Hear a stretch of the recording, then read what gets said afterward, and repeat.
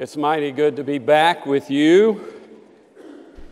This is a very special place when you consider that this place almost closed in the 90s, when you consider the great diversity here, when you consider the great talent and creativity here, when you consider the authenticity that is here, when you consider, of course, the great love that is here, when you consider all of those things and so much more, it's easy to say that this is a very special place, and it's good to be back. Usually when I come back from the summer, I share some stories with you, some adventures, along with some usually funny stories, but I should have known this summer would be different when it started off for me with shingles. I call this my shingles summer. Also, our oldest and most beloved of our dogs, our lab Simon, suddenly stopped walking and eating, and we took her to the vet an umpteenth number of times, never could quite find out what was wrong, and so we eventually had to put Simon down. And as most of you know, the hardest thing about this summer for me was the illness and death of my uncle, Phil Hunter, who was a great member of this church, who will be terribly missed. And for the icing on the cake this summer, one of my teeth decided that it wanted to have a root canal. So it was a strange summer break, and some people have said, Billy, it's too bad it all happened on your vacation, to which I say, thank God it happened on my vacation. If I had been working during all of this, I probably would have had a nervous breakdown, and you would have gotten some lousy sermons. So thank you for giving me. Thank you for giving me this wonderful break during part of the summer. My main goal this summer was to finish the book, and as Chris mentioned, it is finished. I've even had 5 people review it. They've given it the thumbs up, glowing remarks. Their comments will actually be on the book jacket. So I want to thank Sherry, Chelsea, Christy, Wendell, and Wesley for taking the time to read it. If you're visiting, those are the names of my wife and children. It was actually 5 other people. I know better than to let my family read it and review it. They would be my harshest critics. In one of the chapters, I tell a story that happened on Sherry's and my honeymoon. And by the way, this is not a romance book. You will not be getting any juicy details of the honeymoon. In fact, our honeymoon started off rather awkwardly. We went to Hawaii thanks to my great in-laws, but my suitcase didn't make it to Hawaii. And then Sherry either got sun poisoning or food poisoning or both. So we were a couple of swells over there in Hawaii. No pun intended. I'll never forget waking up that morning to my wife with sun poisoning. We thought our luck had turned when we won. We actually won a free helicopter ride through Kauai. Wow. This story, by the way, the helicopter story, is not in the book. It might make book 2. Sherry is extremely excited about the helicopter ride because she wants to take pictures. She takes pictures every 10 seconds when she's on a vacation. But 3 minutes before we get onto the helicopter, we discover that they need to distribute our weight with the other couple who also got to ride in the helicopter. They wanted Sherry to sit in the back with the other people and wanted me to sit up front with the pilot. Sherry is disappointed because she's not going to have the best view for her pictures, so she says, Billy, you're going to have to take them. And oh yeah, there's only 3 pictures left on this roll, so you're going to have to change the film. If you know me, you know that it's not a good idea for me to be trying to change film up in the air in a helicopter. But trying to be a good husband for my new wife on our honeymoon, I decide I'll give it a try. She has 35 seconds to teach me how to change the film in her camera that I know nothing about. And so we're up now in the air. It's loud. All of us have those headphones on so we don't go deaf. I take about 3 good pictures, and it's time to change the film. I've got the camera and the new film in my lap, studying it, trying to recall what Sherry said to do, and I feel a tap on my back. Take a picture! Take a picture! I put the film in, wrap one end of it around something and close the lid, and I think I'm supposed to push a button now, but which button? Obviously not the one I pushed, because when I pushed it, I heard this very strange sound. It almost sounded like a camera sucking up film. And that's exactly what it was. When I pressed the button, the film went the wrong way. It got sucked up. There was no more film. It was then I felt more tapping on my back. Come on, take a picture, take a picture. Just a minute. And so I'm looking down in my lap at the camera, trying to decide what to do. If I tell Sherry what happened, there could be 2 possible results. One, she will be so sad and disappointed she won't enjoy the rest of this once-in-a-lifetime experience. Or 2, she will be so angry and upset that she may do something that will make us crash. So what would you have done if you were in my shoes? Well, I did what any smart new husband on his honeymoon would do. I pretended to take pictures.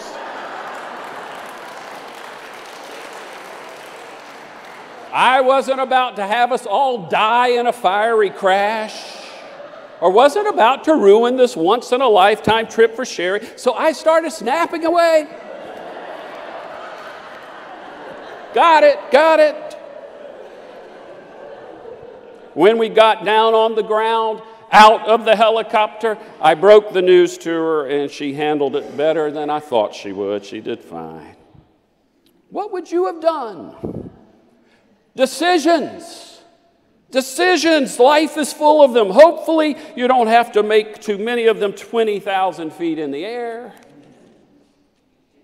Some of them are easy decisions. We walk in a room and say a light needs to turn on. We need more light, so we turn on a light, which is actually a pretty complex and miraculous thing when you think about it, that my eyes see a light switch and my brain somehow tells this arm to extend and tells my fingers to flip on a light switch. Pretty incredible. But these are decisions we don't even classify as decisions because they're no-brainers. Somehow we just do them. But life, of course, is filled with all kinds of difficult decisions. Should I go to college? Which college should I attend? What job do I accept? Should I move to another city? What doctor is best for me? Should I have that surgery? And when you're married or you're a parent, it's even more challenging because you're trying to help someone else make decisions too. Some of our decisions involve ethics or morals. One of the great resources for moral decisions, of course, is the Bible. Thank goodness we have the Bible to help us and to give us direction. But we have to be careful about how we use the Bible. Remember that the Bible is the Word of God with a capital W and not the words of God with a little w. God didn't dictate the Bible to someone. It has a human influence along with the divine. There are a lot of strange things in the Bible, wrong things. Slavery is in the Bible. And in the 1800s, the Methodist Episcopal Church South used those passages to rationalize their ownership of other human beings. It's hard to believe, hard to fathom today, but that's what they did. There are parts of the Bible you have to chalk up to someone's personal opinion, or that the culture was an influence, or that they were just flat out wrong. Paul thought Jesus was coming back during his lifetime, or soon after. Don't marry, he said. No need to. You might as well stay single. The Lord's coming back soon. You also need to know the context in which something was written, especially Paul's writings. Remember, those are all letters to someone. He didn't know that hundreds of years later, people would be reading them and calling them Scripture. He wrote them to people in a particular context. It would be like me writing a letter to a friend who was struggling with alcohol, and me writing something like, "Stay away from alcohol. Whatever you do, stay away from it. Alcohol is ruining your life. You've lost your marriage. You've lost your children. Get to AA meetings, seek counseling. Whatever you do, stay away from alcohol. It is bad for you." Now, what if someone read that letter hundreds of years later and called it Scripture? And people say that the Apostle Billy wrote that no one should drink alcohol. Stay away from it. It's bad for you. You see what I'm getting at? You have to know the context. You have to be careful getting advice from the Bible. When making moral decisions, I think the two best resources in the Bible are the 10 Commandments in the Hebrew Scriptures and the teachings of Jesus in the New Testament. In the very last year of the 19th century, in 1899, a Bible was printed that used red ink for the words Jesus spoke. It caught on, and others did the same thing, and so there are Bibles that have Jesus' words in red. And so if you're serious about following the way of Christ, it's a good idea to be familiar with those red words. Some people call themselves red-letter Christians. I like that. You're on the right path if you're a red-letter Christian, taking seriously the words and the teachings of Christ. But it doesn't solve all our moral decisions for us, does it? For instance, we know that both the 10 Commandments and the teachings of Jesus stressed loving others. That's one of the main teachings. But love them how? When I first moved to New York as a young man, I was so naive. And when I walked down the streets of Manhattan, I tried to give change to every person who asked me for some. And it didn't take me long to realize that this poor, struggling actor couldn't keep this up, or I'd soon be on the street asking for money too. And what about the person who keeps asking me for money but pretends to be someone else with a different story? And what about the people with addictions or people who just won't make good decisions? So do I keep giving to them? Or is the loving thing actually not to give to them? What's the right thing to do? What's the loving thing to do? Tough decisions.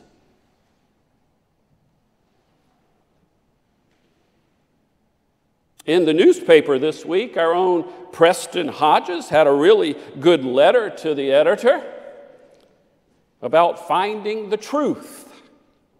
Preston's first suggestion for finding truth is to consult a wide variety of sources. And he says the wider the difference in their perspective, the better. Second, he says, from those varying sources, find the ideas of which they agree. As he said, there probably won't be too many of those. Third, those things on which they agree are very possibly, maybe even probably, the truth. And finally, he says, keep your intellectual door open enough to accept new information that might come down the pike that might cause you to question your truth. Good article, Preston. Good thoughts. Those are good ideas for finding truth, and they can also be good steps to take when making tough decisions. But no matter what steps we take, no matter what formulas we use, we can always second guess ourselves. That's okay, Brantley. Get back to that thumb, buddy. You know, we often, no matter what decisions we make, we often second guess ourselves. And we could beat ourselves up wondering, did I choose the right university? Did I choose the right major, the right job? Was moving to Savannah really the right decision? Or moving from Savannah to a new place?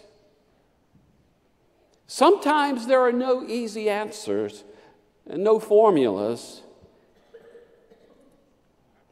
And honestly, there often is not a right answer. But we're still wondering, is it the right thing for us, for me, for you? Here's what I suggest. When I have difficult decisions to make, I do better when I step back from it, when I create some space and go to Gethsemane for prayer and reflection. And Gethsemane can look like a lot of places. It can look like your bedroom, or a garden, a beach, a mountainside, or even the inside of a Honda.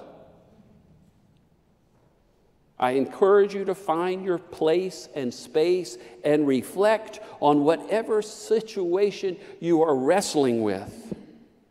And this is really not my suggestion, it's Jesus' suggestion. It's what he did time and time and time again. And I encourage you during this time to open and close this time in Gethsemane by saying something called the Jesus prayer. You know, I got to thinking about this. I don't think in all my years at Asbury, I don't ever remember mentioning the Jesus prayer to you. I'm sorry about that. It's an ancient prayer. It at least goes to the 5th century. Some believe it goes all the way back to the origin of the church, and it really probably did. There are different variations of it, but it basically goes like this. Lord Jesus Christ, have mercy on me. Make haste to help me. Do your will in my life. That's it. Lord Jesus Christ, have mercy on me. Make haste to help me. Do your will in my life. Those of you who are familiar with the 12-step programs probably resonate with this prayer because it offers many of the same feelings and thoughts about that the 12-step programs offer about needing God, being dependent on God, and giving our will to God's will. And I think this prayer does go all the way back to the early church because it's what Jesus did. He used this prayer just instead of saying, Lord Jesus Christ, he said, Abba, Father. And so I encourage you to pray this prayer over and over again, hundreds of times. Use it as a chant so it becomes like breathing in and breathing out. And as I start this new church year, I plan to do this. And I encourage you to use the Jesus prayer over and over and over again. Lord Jesus Christ, have mercy on me. Say it. Lord Jesus Christ, have mercy on me. Make haste to help me. Make haste to help me. Do your will in my life. Do your will. And the goal is this, that we will trust God more and more. That no matter what tough decision we have to make, there is no crisis. Because we know that we can trust God to take us, to hold us, and resurrect us. Amen and amen.